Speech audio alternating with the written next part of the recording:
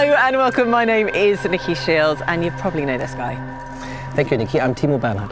And we are delighted that you are joining us on this very sunny day, which means we're not in England or Germany. We are in California, of course, in Monterey at the WeatherTech Raceway, Laguna Seca, for something very exciting. Today is a world premiere. It's the world premiere of the top spec in Porsche's electric portfolio. And there's something else happening as well, isn't there? That's right, Nikki. It's not all we're going to witness today. We're attempting also to break the EV lap record on this iconic racetrack. So a very exciting day. Timo, you obviously know a thing or two about breaking records, very successfully as well. But you're handing the reins over to a different driver today. That's true, Nikki. It's not going to be me inside the cockpit. It will be Lars Kern, a fellow Porsche colleague of mine. And I will go over and see him right now because I know going to such a record-breaking event, you need good spirit and a good preparation. Keep our fingers crossed. Send him our wishes. I will. Thank you, Nikki. Thank you very much, Timo. Now, to kick off this world premiere, I'm absolutely delighted to welcome the Vice President of the Taycan model line, Kevin Geek. Ladies and gentlemen, how are you doing, Kevin? I'm fine. Thanks for having me. Are you excited? Yes, we are really excited. Today we have our newest baby, the most performance, the most dynamic Taycan. We already have some record on the most demanding racetrack of the planet, the Nürburgring Nordschleife, and we are ready to perform today. Brilliant. Shall we take a look? Yeah. Let's reveal the car. Great.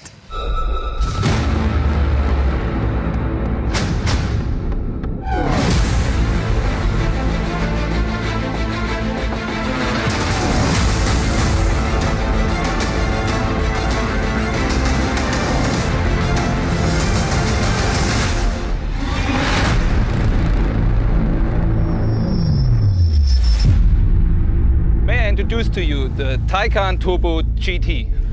Wow, that is a serious head turner, and that colour as well, purple sky, absolutely beautiful. But I want to know, facts and figures, hit me with them. Yeah, these are very impressive. We are offering to our customers almost 1,100 horsepower or 815 kilowatts overboost power. We are delivering 1,340 Newton meters torque. At the end, this leads to a maximum speed of 305 kilometers. And now we have an acceleration from 0 to 100 in 2.2 seconds. 2.2 seconds, that's ridiculous. Well, it's a street legal, but it's supposed to be a super performance car. Therefore, we was focusing on lightweight construction as well as on more performance. Let me give you some example. When we look on the brake calipers, they bring 2.2 kilogram weight reduction. We have forged wheels with 10 kilogram weight reduction. We have only one charging port. Yeah. We introducing a lot of lightweight material, like you see the carbon fiber here. And at the end, we are introducing a carbon fiber wing. And this overall is the performance the car needs. I mean, that wing, that is the perfect finishing touch. But you've also got a secret weapon hiding inside. Yeah, so we are introducing as well here a new power converter with 900 amps, which brings us the performance and allows us a new feature, which is called the attack mode. With the attack mode, you can have 120 kilowatt additionally for 10 seconds to perform on the track. So you see, this car has everything you need to perform in a circuit race. So you've already smashed one record. Let's see if we can do another one today. Shall we find out how Timo and Lars are getting on in the final preparations before that record attempt? Braking point is crucial, I guess, right? You have wider line, then you have some rotation, or what's the critical point? Just try to get out of the rest. But it's quite good in this corner if you look into the corner like the banking. So I guess you will feel quite a bit of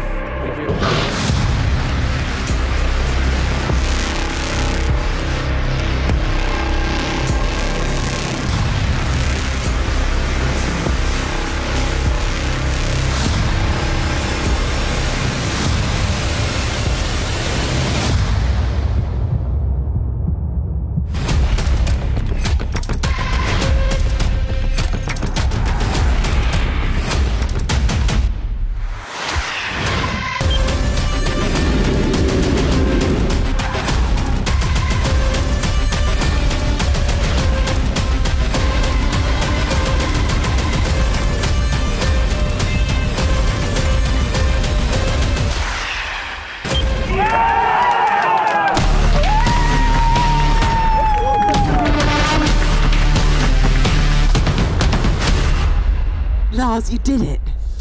I'm pretty happy. Not entirely happy. I screwed up the last corner a little bit, but I think it wasn't too shabby. It looked pretty perfect to me, I've got to say. I think let's give him a round of applause, Lars, for smashing that record with a 1 minute 28.28.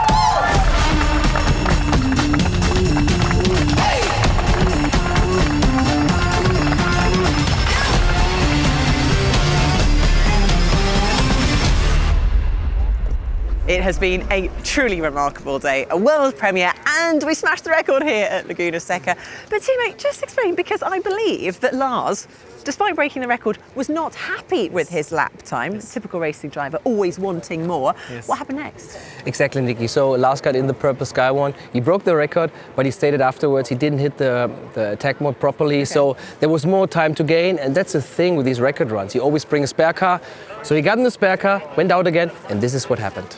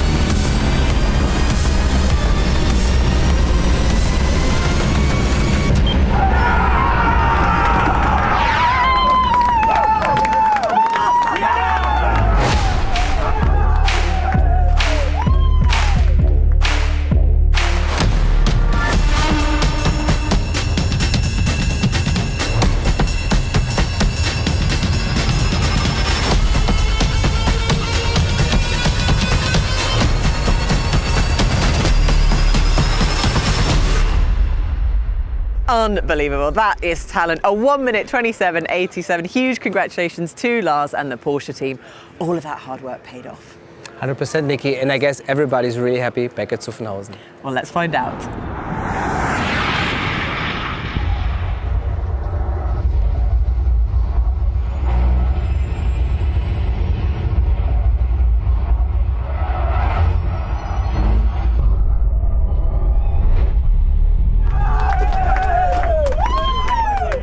Wow, that was incredible.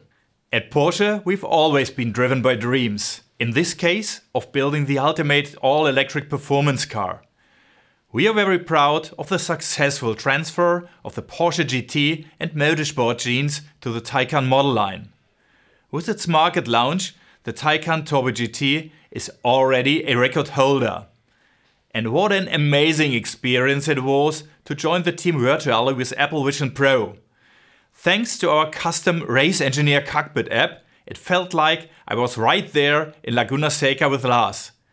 It has been great to bring the best of German engineering and Apple's inspiring product innovations together. And so, I couldn't be more excited to welcome Tim Cook, Apple's CEO, to share this special moment with us. Good morning, Tim. Great to see you again. How are you doing? Good morning, Oliver. Congratulations to you and the Porsche team on the new record you've set with this incredible new vehicle. It's these kinds of extraordinary milestones that show the world what can happen when a team of incredibly dedicated people come together to break new ground on a big idea. Porsche has always been known for excellence, and we're proud to see a number of our products play a role in what you do. And it's so great to see Apple Vision Pro helping reimagine track experiences. I believe deeply that spatial computing has the potential to revolutionize virtually every industry. And you're showing one of the many ways Apple Vision Pro is going to make the impossible possible. Absolutely. We appreciate the great partnership we have established over the years. Starting with the My Porsche app in Apple CarPlay, and now we are taking it one step further with Porsche's Apple Vision Pro Race app to bring the best user experience to our employees and customers. Congratulations again, Oliver. We can't wait to see what you do next. Thank you, Tim. I'm sure we will have some surprises for you. Looking forward to seeing you in person again. Stay tuned.